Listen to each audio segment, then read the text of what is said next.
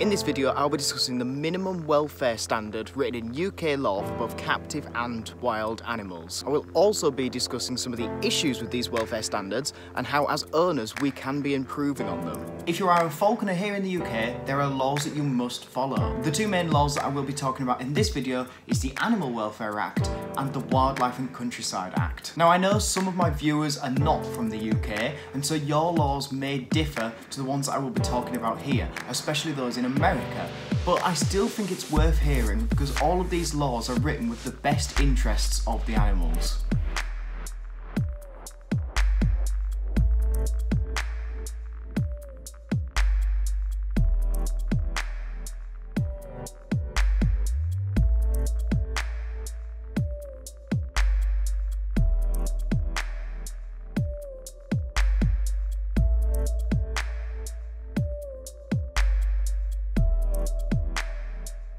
The Animal Welfare Act of 2006 brought together and replaced many of the older pieces of legislation regarding animal welfare. The Act covers vertebrates, that's animals with a spine, and cephalopods.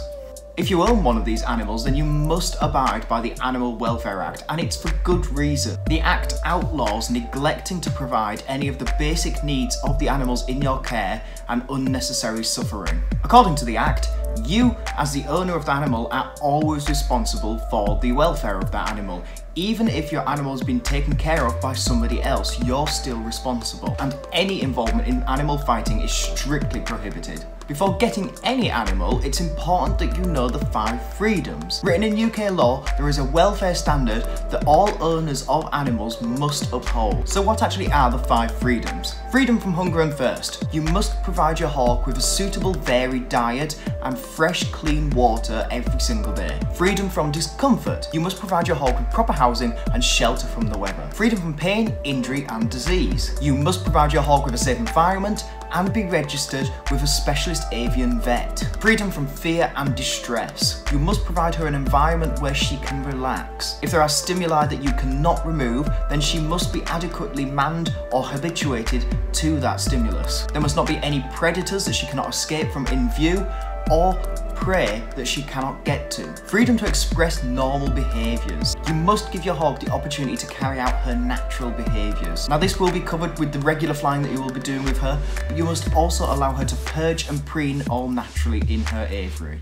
It genuinely baffles me how few falconers actually know about the 5 freedoms. I am not saying that falconers don't care for their hawks. The falconers that I know care for their hawks to the best of their ability. A lot of them just don't know that it's actually outlined in legislation. And there is nothing stopping you from getting a hawk and giving her the best life possible without having ever have heard of the 5 freedoms. But when you are new to caring for a hawk, in my opinion, knowing the 5 freedoms and applying them to your practices will go a long way in the relationship and the performance of your hawk. Whilst legally you must follow the 5 freedoms, the way we think about animal welfare has changed since the 5 freedoms came into effect. My entire working life I have blindly followed the 5 freedoms without ever questioning any of it, until I stumbled across a thought. My hawks only ever eat when they are hungry. The 5 freedoms are in place to prevent animals from having negative experiences. But if you start to think about it long enough, you start to see issues. If an animal were to never experience hunger, it would never eat. Feeling hungry is a very natural internal experience. Despite the 5 freedoms being law, animals still must have these internal negative experiences. And it is our duty as owners to ensure that these are as minimal as possible. And it becomes a bit of a fine line. If your animal never experiences hunger, it is likely overweight. If your animal is experiencing hunger for too long, it will likely become emaciated. But don't panic, I'm not going to introduce you to one of the most important animal welfare laws and then tell you how almost impossible it is to follow without offering a new solution. Advancements in the study of the avian brain show fibre architecture may be more like our mammalian brain than we first thought. Birds now must be thought of with a higher level of consciousness of their environment and themselves. Therefore, animal welfare must take into account the bird's ability to perceive experiences as positive or negative. And this is how we can take our practices to the next level with animal welfare. welfare. The new model for assessing animal welfare is called the 5 domains, and this is built on whether an animal's physical experiences are positive or negative. The combination of positive and negative physical experiences all affect the animal's psychological well-being. Where the 5 freedoms focuses on creating an acceptable level of welfare by reducing negative experiences, the 5 domains focuses on actively promoting positive experience for a more optimal level of welfare. The 5 domains model can be used to assess an animal's welfare based on the 5th domain, its mental state. The mental state is determined by the 4 physical domains. The 4 physical domains of which an animal can experience positive or negative experience are nutrition, health, environment, and behaviour. We can draw a timeline of the bird's day and take note of behaviours. Behaviours such as bathing, preening and flying are positive experiences, whereas a loud noise that spooked the hawk is a negative experience. In order to improve welfare, the bird needs many positive experiences and the least amount of negative experiences. These positive experiences will benefit the bird's mental well-being. In order to optimise animal welfare, it's not enough to just provide the 5 freedoms. Positive experiences in each of the physical domains must also be provided. Think of the 5 freedoms as the bare minimum and positive physical and mental domains as the goal. So what about tethering? How is this good for welfare? Well, many would argue that it's not and that they should all be free-lofted each in a large aviary. Wild birds spend up to 80% of their day sat on one perch. Birds of prey will typically only fly for food, so when they are not eating, they are perching. If we look at tethering with the 5 domains in mind, it proves we can still strive for excellent welfare even while tethering our hawks. They are tethered in a safe environment, there are no predators around, and stressful stimuli is few and far between in my garden. This means they have very few chances for a negative experience while being tethered. On the other hand, the birds can comfortably perch, they can sunbathe, they have access to a clean, fresh bath, they can preen themselves. All of these are positive experiences in the bird's mind. Therefore, with little to no negative experiences and many opportunities for positive experiences, I can say with confidence that my birds are in a positive mental state whilst they are tethered.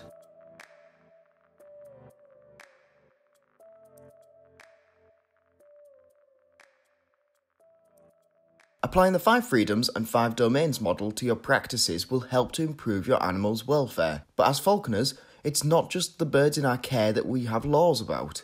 The Wildlife and Countryside Act is in place to protect the wild animals.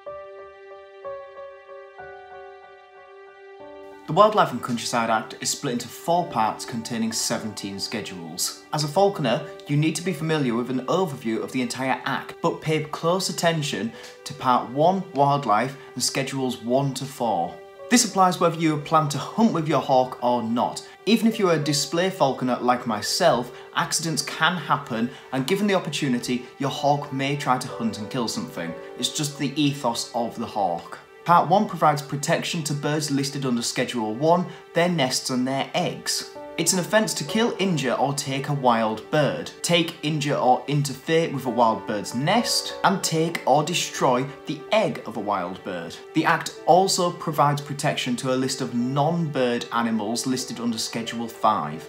Now you might be thinking, how does falconry even take place when there is all this protection regarding wild animals? There is a list of animals that you can hunt all year round, but some of these animals fall under a licensing system issued by Natural England. There are 3 licenses: the general licence offering the least amount of protection as this is quite easily acquired, a class licence, and a specific licence offering the most amount of protection to the listed animals such as badgers. There are 3 variations to the general licence, and this is issued depending on the situation and reason for hunting, conservation purposes, public health and safety, or to prevent serious damage. Each variation of the licence does not allow you to hunt every single species listed under the general licence. Each species falls under one or more variations of this licence. If you're going to hunt mammals with your hawk, then there is a list of pest species that can be hunted all year round. If you're going to hunt game, fowl or waterfowl, Schedule 2 covers a list of species. And these species can only be hunted during a specific period of the year called the open season. The open season is through the colder months of the year, and this allows the wild populations to replenish themselves throughout the warmer season without the pressures of being hunted. Schedule 4 may affect you depending on the species of hawk you choose to hunt with. If you go for one of the American buzzards, such as the Harris hawk or the red-tailed hawk, then Schedule 4 doesn't apply to you. However, if you are crazy enough to go for a goshawk as your first bird, then you must make sure that your bird is rung and registered with the government. These Schedule 4 birds come with documentation called an Article 10, which is also called an A10 in the world of falconry. This is a yellow document with information about the supplier, the origin and the hatch date of the bird, and a ring number which also links to the ring numbers of the parents of that bird, proving that it hasn't been taken out of the wild and has been bred in captivity. An A10 is particularly important if you want to use your hawk for work, as in displays or pest control, because Schedule 4 birds cannot be used for commercial gain without an A10. Obviously there are more than 2 laws that affect falconry, but these are the 2 most important ones that I think you should know about. And I'm interested how falconers outside the UK are affected by laws, so if you are a falconer in a different country, then please leave me a comment about the laws that you have to abide by. Remember to like the video and subscribe as well. I've got some exciting videos coming out in the future of this channel, so please keep your eyes peeled for those.